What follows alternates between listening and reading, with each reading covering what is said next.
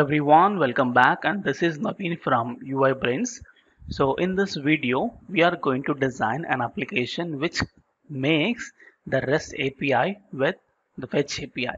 Okay, it means how to perform get, post, put and delete requests with fetch API. So last class we discussed about get requests and remaining requests we're going to see here. So for this we have to make this design. So let's make a design and then we'll see how to create the custom API using the fetch. Okay, and once we have done with our custom API, so we're going to call it and gets data and start using that API. So in this, let's make a design and then starts with how to build the custom API of to perform the get, post requests. So first of all I need this design, but this design we already made it in for using of AJAX. It is not actually AJAX, it is fetch API. Okay, fine, and let's make that let's make this now. So it was here, second folder, so AJAX with REST API. Let me copy that and I'll paste it in AJAX tutorial. So let's make it 05 and this is fetch REST API. Okay, fine, and I don't need this. Let me close it. And HTML, let me modify. It's not AJAX, it's gonna be fetch, and this is also fetch. Okay, and let me open this in a browser. Fetch with REST API. Yeah, so we got this, and when I click on this button, it's not working because I removed the brain HTTP and also app.js. This is not at all required. Okay, so only design is there and we don't have JavaScript and we don't have a custom API. So here first we'll design a custom API. So same like our AJAX. Now let's make a custom API for fetch API. So here what I do is I create a class, okay, or else you can create export class brain HTTP, and here one constructor, but in constructor nothing to do actually because we don't need to we don't have to create any request or something, right? Okay, keep it as this. Now let's make a get request.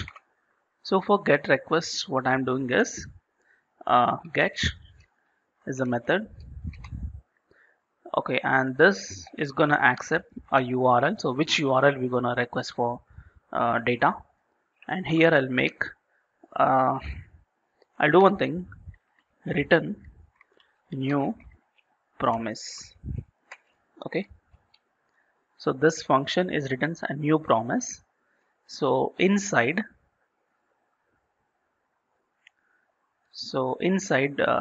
what I'm doing is, so this promise actually will have what a callback which contains two things, resolve and reject. Okay, so now we'll make a fetch. So fetch the URL dot then. Okay, so here you will get actually a response. Okay, so let's make it like this. So here you will get the response, and now what I'm doing is response.json. So this also gives you a promise, so dot then again, and here you will get the function, and this will actually gives you the data.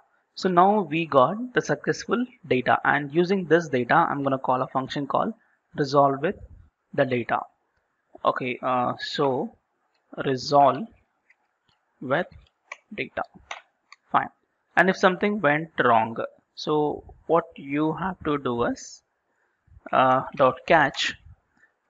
Here let's take like this, if any error occurs, if you are not getting a data, so let's make it error, and let's make console dot error of error. Okay, so this is how you will make a custom get request for fetch. Okay, so this returns a new promise. Fine, and then let's make a post request. So post request. So how to make post request is post is a method. So this will accept two things, URL and data. So because you want to submit some data to server, so it's data. So now here again, new promise. Okay, watch return new promise, and this will be having two things. One is resolve and reject. Now I'll making fetch of URL dot then. So here you will get actually response. Let's make it a function. So you will get the response, and I'm doing a response dot JSON dot then. So you can do like this directly, dot then dot catch. Okay, so dot then will be having a data, and if you're getting data, so let's make a resolve of data, and for catch you will get the error. So what I'm doing is reject with an error. Actually I made a mistake in the previous example. It's not console log, I call reject of error. Actually you just do two things, right? Resolve and reject. Fine, but here is something extra you have to do is, so where we pass our data is here. So fetch URL comma an object. We have to provide some extra information here. Method. So what was the method you're gonna do is post method. Okay, capital comma. You need to add some headers. That's like application slash JSON. What type of data you're gonna send to the server. So that is headers. Headers is gonna be an object again. Here content type is gonna be application slash JSON. Okay, and one more is body. So we need to send some data, so its body is gonna be JSON dot stringify of data. That's it. Oh, no semicolon. Yeah, so here is why here is how you can make a post request to the fetch API. Okay, and whatever the data you have submitted is gonna send over here, and it returns a promise with resolve and reject. When you call it resolve, you get data. Reject means error. Fine. So this is how you can make a post request, and let's make a put and delete. So put request. So put exactly same as this. Let me copy this and paste it. Function name put, and here only you have to modify is put. Okay, and remaining everything is same. Okay, so let's make another one is delete. So delete is a slight difference. So let's make a delete.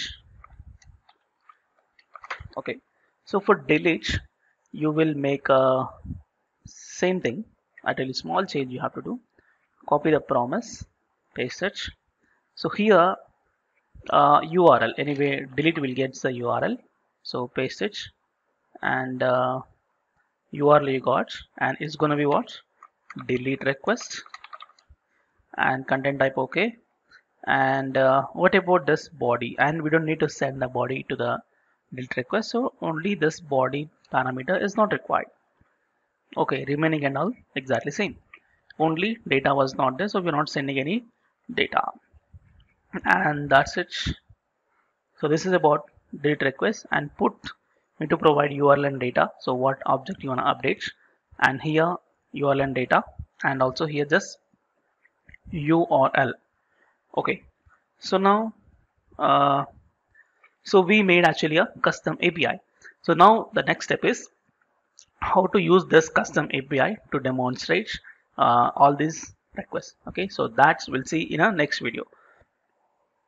So thank you so much for watching, and we'll meet in the next video. Thank you.